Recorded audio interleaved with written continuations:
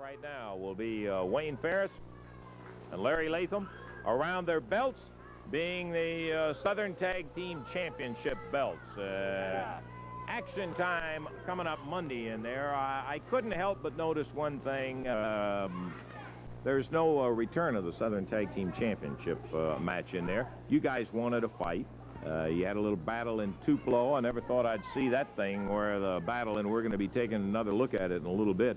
I never thought I'd see that one top, but you got a fight last Monday night. And, brother, when you went flying out of there, I think you had just about all you wanted, a Lawler and Dundee. A fight, Lance Russell? What are you talking about, Etzel Face? That wasn't a fight. We whipped them boys up and down the ring. We whipped them all over the aisles. We whipped them out the front door. We whipped them every way we could. Left them laying just like a chicken killing. And you call that a fight? Oh, that wasn't a fight. That isn't what happened. You know, you guys went roaring out of there, and you were glad to be able to get out of that Them geeks, Lawler and Dundee, we put more lot of knots on their head than Carter's got peanuts. That's exactly what we did to them Monday night. Yeah. We left them laying. You left them laying.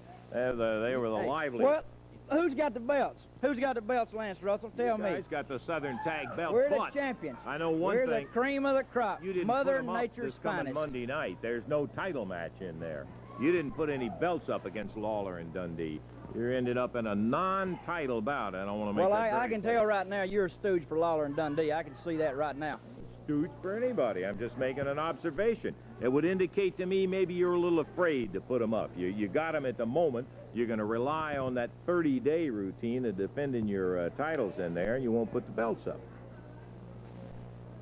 Is that Come the on, kind Larry. of comment I don't want to answer any stupid questions. Yeah, answer any stupid questions. That's no stupid questions. You're just going to try to sit behind that 30-day routine.